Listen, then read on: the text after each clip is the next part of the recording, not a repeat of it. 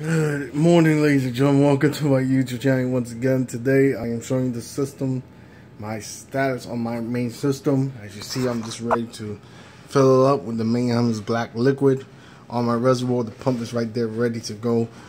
I'm just filling this up. Once I got it filled, everything's good to go. Cable management, call in and then put my system up, have it up and running, and call in at night.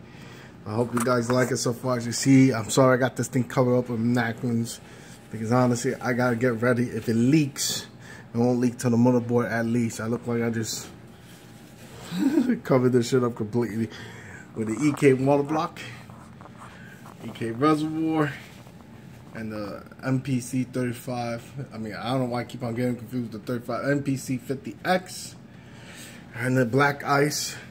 Look how much close of clearance I have right there. I couldn't fit that in before. I had to move it a little bit up, and then at the same time, I had to make sure that rotary right there will fit. So no problems.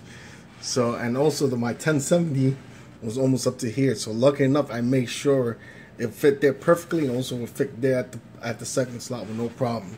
So I'm good to go there. But if anything, worst case scenario, I can't fit it, then I'm gonna have to move the reservoir like about to the next hole. So it just works perfectly fine.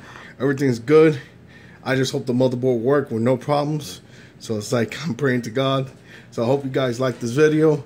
Remember, comment, subscribe. Please be safe. I'll talk to you guys later. Goodbye.